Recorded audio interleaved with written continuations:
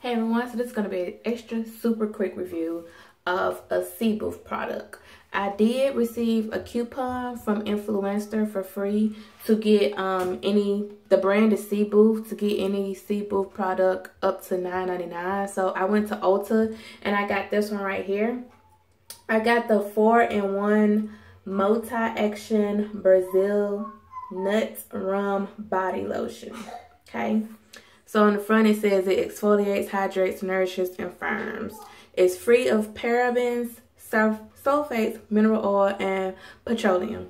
I'll just give you a quick close-up right quick. And I'll tell you the things I liked and did not like. So as you can see, get that back in focus. One of the things that I did like was the size of this. This was, I believe, $9.99 at Ulta, but they were actually having a sale. It was $4.99, so it was like half off. But I got it free nonetheless with the coupon. But they had different smells, I think they have like body scrub, body wash, lotion, different like, you know, body type products. So I decided on this, the lotion, because I felt like this, I wanted a lotion first of all, and I felt like this lotion smelled the best. To me it smells like pumpkin spice / butter pecan. I can't explain that, but I like the smell of it.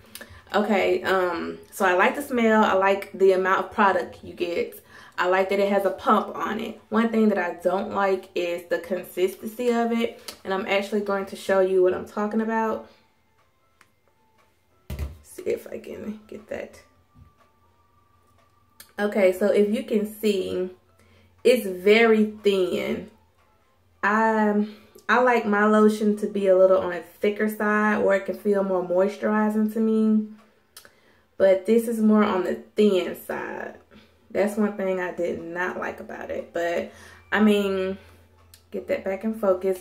By it being, I'm going to go ahead and rub that on my hands. By it being thin like that, you're going to get more out of the product. But at the same time, I feel like it could be a little more moisturizing if it was thicker.